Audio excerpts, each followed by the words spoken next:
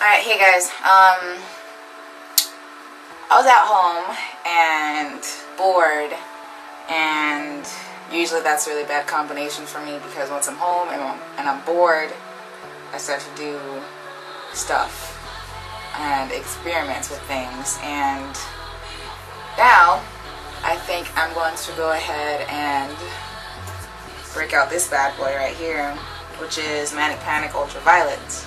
I hope nothing bad happens. Please hope nothing bad happens. Okay, I'll be right back. Okay, so here's my hair dried, and you know, I was gonna do the ultraviolet, but I'm not going to anymore because the green, unfortunately, is still in there. But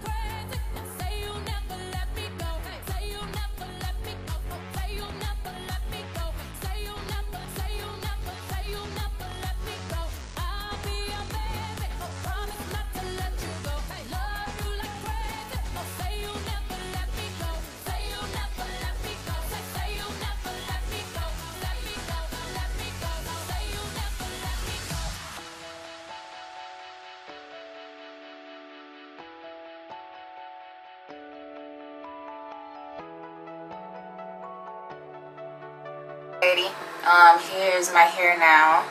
I just washed it out, and now I'm gonna blow dry and straighten.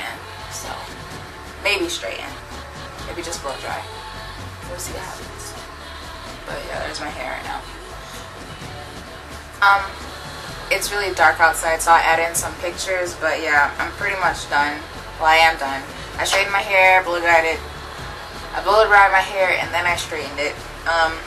And this is how the color turned out. You can't tell on camera because it's already like nightfall and the color's being all washed out and stuff. But yeah, I actually like how the color turned out, even though I wanted to do purple instead of blue again.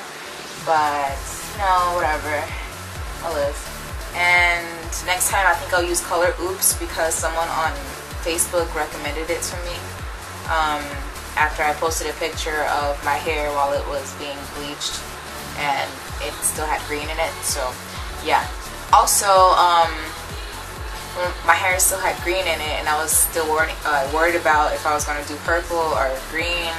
I asked her username for YouTube is Xen75X, and yeah, she gave me some advice, but then I got rushed. Well, not rushed.